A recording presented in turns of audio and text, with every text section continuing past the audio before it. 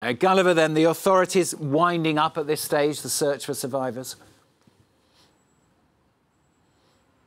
Well, yes, because after 3 nights in sub-zero temperatures, it's highly unlikely that anybody would have survived. The mayor of Dnipro, Boris Filatov, says he thinks that the real death toll is more like 50. And he also said that it's possible that the reason some of the people who are still missing, there's about 20 people still missing, have not been found, may simply be that their bodies were entirely destroyed in the flames and there's nothing left of them but ash. It's a tragedy that has really shaken Ukrainian society, even more than other attacks, I think. I can't remember another single attack on a building far away from the front lines in Ukraine that caused so many deaths. And there are also these individual stories coming out. A woman whose body was found with her husband's body wrapped around her as he was obviously trying to save her. That photograph that you've probably seen of the kitchen with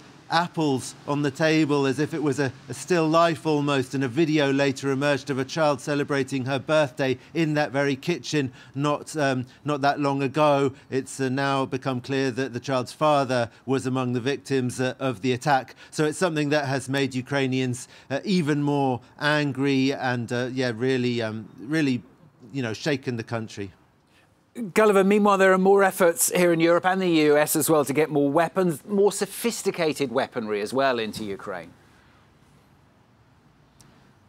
Yes, and in the context of this attack on Dnipro, Ukraine's determination to get more weapons seems to be all the stronger. That's certainly what the President Volodymyr Zelensky has been saying quite explicitly. And this is a key week. It ends with the Ramstein meeting. This will be the 3rd time that NATO defence ministers have met at the Ramstein air base in Germany. That's scheduled for Friday, but meetings have already started. In particular, the Chief of Staff of the Ukrainian Armed Forces, Valery Zaluzhny, travelled outside Ukraine for the first time to meet with his US counterpart, Mark Milley, just across the border in Poland. The fact that he undertook this dangerous and long journey shows just how important he considers this face-to-face meeting to be. The first face-to-face meeting between the two men, clearly needed in order to discuss under the utmost secrecy what exactly the weapons that the US would be able to supply to Ukraine might be, how they might get there, and so on. I remind you, the US is still by far the largest supplier of arms to Ukraine. It spent more than $18 billion on weapons for this country.